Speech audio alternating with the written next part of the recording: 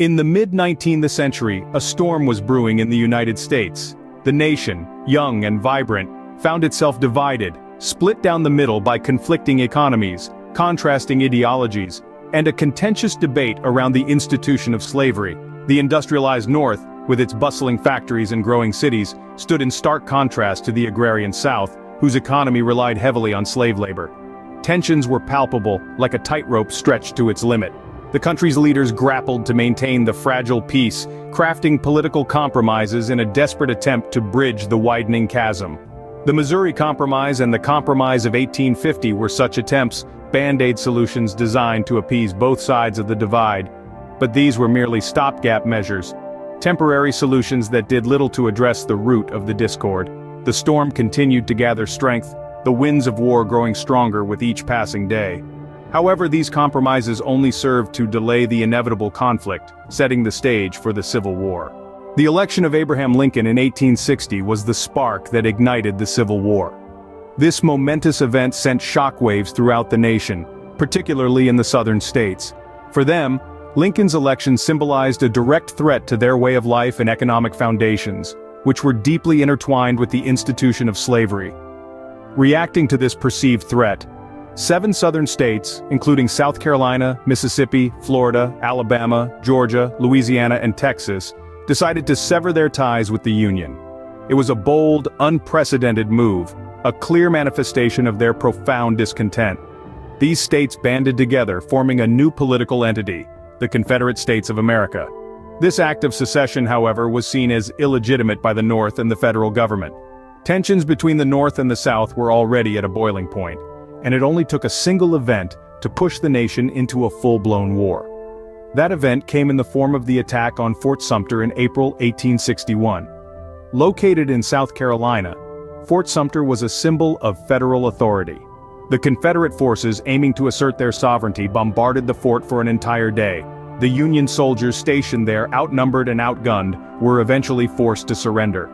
This attack on Fort Sumter was more than just a military action. It was a statement, a declaration that the Confederacy was willing to defend its autonomy with force if necessary. It was a message to the federal government and the northern states that the South was not backing down, that it was prepared to fight for its rights and its way of life. For the United States, this was a moment of deep division, a time when brother turned against brother, when the bonds that held the nation together were stretched to their breaking point. It was a time of uncertainty, fear, and grief. But it was also a time when the nation was forced to confront the contradictions that had been simmering beneath the surface of its society for decades. With the first shots fired at Fort Sumter, the Civil War had officially begun. The nation was about to be plunged into a bloody and devastating conflict that would test its endurance, its values, and its very identity. The early years of the war saw a series of victories and defeats for both sides. As the American Civil War roared into life, the first significant clash came at the First Battle of Bull Run. The Confederates, under the command of General Beauregard, squared off against the Union's McDowell in Virginia. The Greenhorn Union troops, initially confident, soon found themselves outmatched and outmaneuvered. The Confederates claimed victory, and it was a harsh awakening for the North, a clear indication that this war wouldn't be a swift or easy affair. Meanwhile, in the Western theater, Ulysses S. Grant was making a name for himself. At Fort Donelson, Grant's tenacity won the day, securing a vital strategic point and opening up Tennessee for a Union advance. His demand for unconditional surrender from the Confederate forces was a stark message.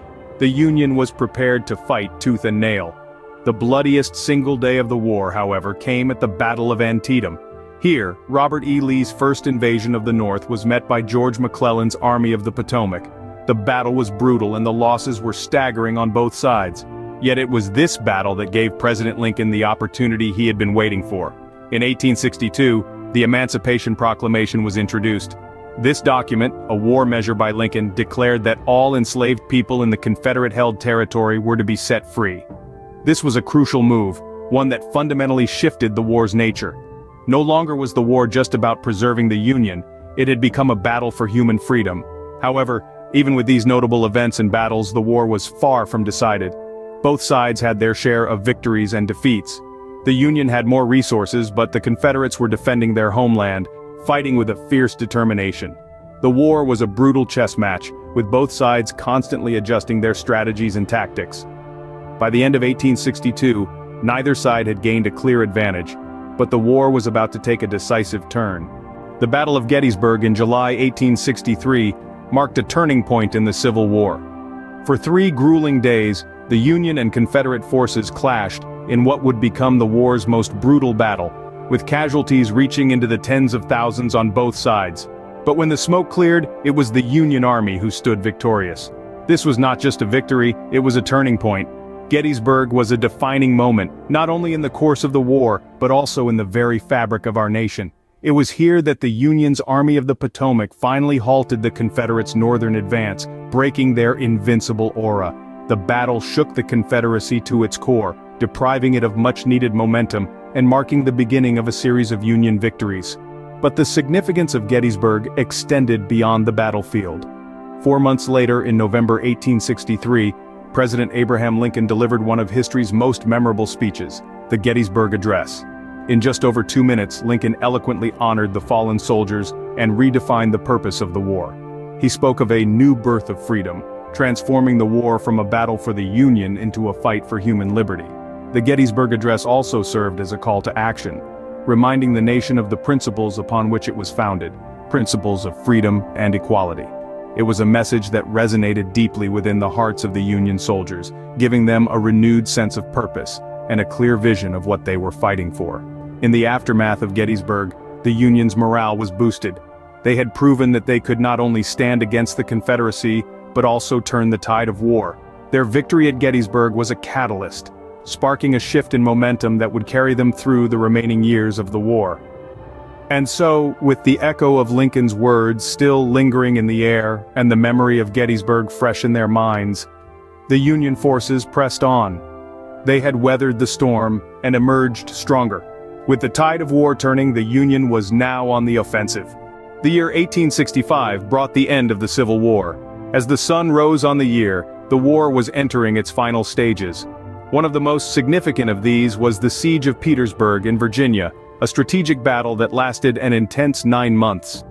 Union forces under the command of Ulysses S. Grant aimed to cut off Confederate supply lines into Petersburg, a crucial rail hub. The Siege of Petersburg was a grueling test of endurance, with both sides suffering heavy casualties before the Confederate forces were finally driven out. The fall of Petersburg was swiftly followed by the capture of Richmond, the capital of the Confederacy. The loss of these 2 critical strongholds marked the beginning of the end for the Confederate forces. The Union victory was now in sight. In the following days, the defeat of the Confederacy became inevitable. On April 9th, General Robert E. Lee, commander of the Confederate Army, surrendered to General Grant at the Appomattox Courthouse.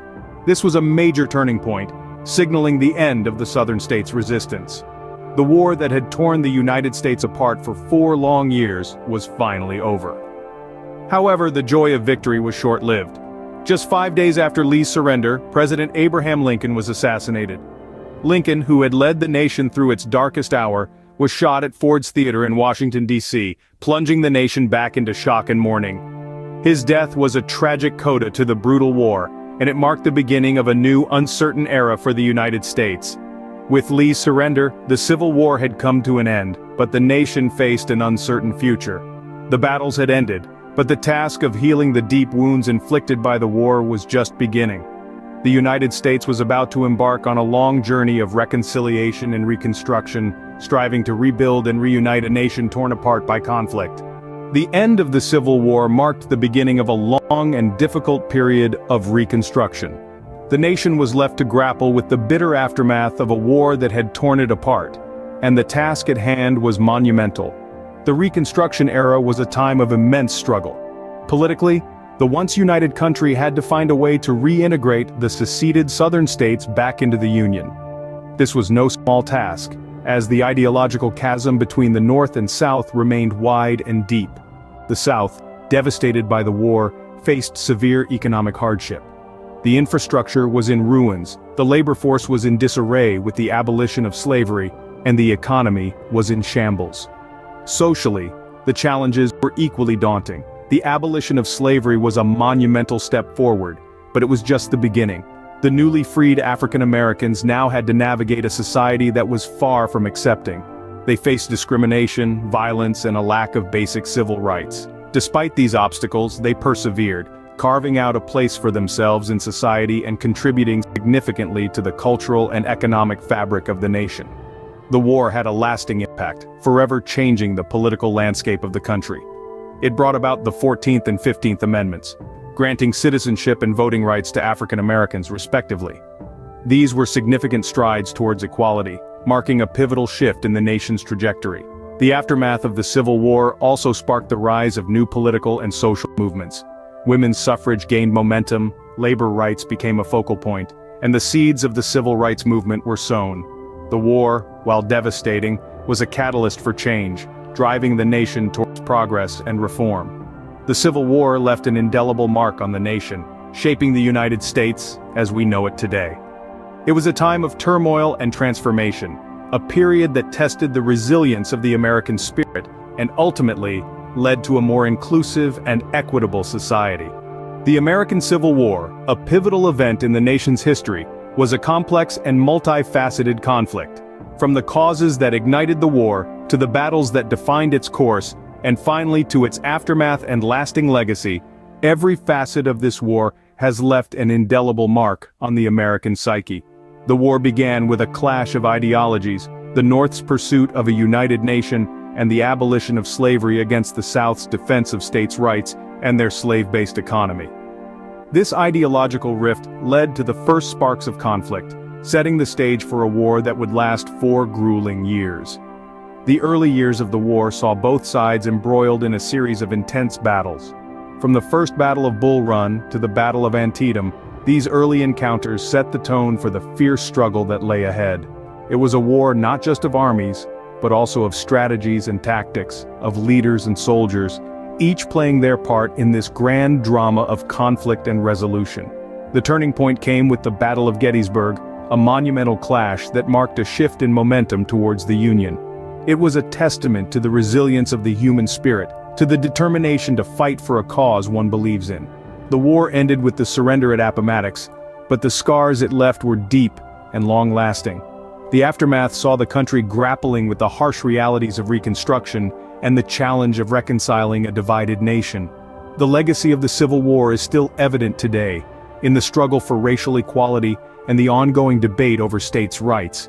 As we reflect on the Civil War, we remember not only the battles fought, but also the ideals and principles that defined a nation. It was a war that tested the very fabric of American society, a war that ultimately shaped the nation we know today.